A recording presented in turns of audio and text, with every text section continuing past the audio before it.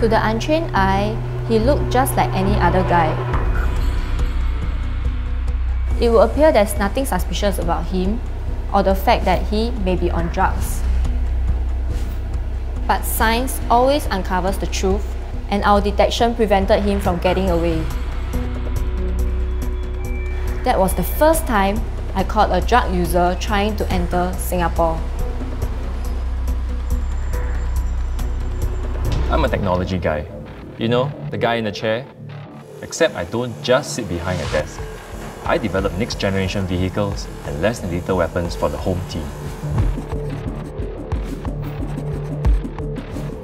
I'm interested in the what-ifs, the why-nots, and I try to reimagine possibilities to enhance security. As lab analysts, we wear many hats. In operations, we assist the ICA officers in securing our borders by checking for suspicious materials containing CBRNE threats. We put on the research hat when sourcing for new technologies to enhance our home team's capabilities. I'm also an instructor, training officers on CBRNE awareness, detection technologies, and protocols. I work closely with our frontline officers to understand their needs and translate that into tangible solutions.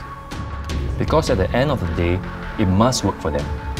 They must feel confident about using this equipment. That's most important.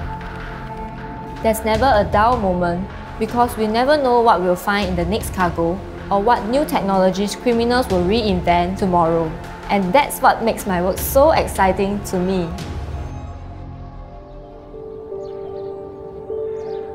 I think the work of the home team resonates with me because I witnessed firsthand how important they are. My grandma had a heart attack on her birthday and the SCDF responded swiftly. That was the day it struck me that they are involved in these life-changing moments every single day. Time and again, this incident reminds me of why I'm doing what I'm doing. I'm serving something bigger than the project, something bigger than myself.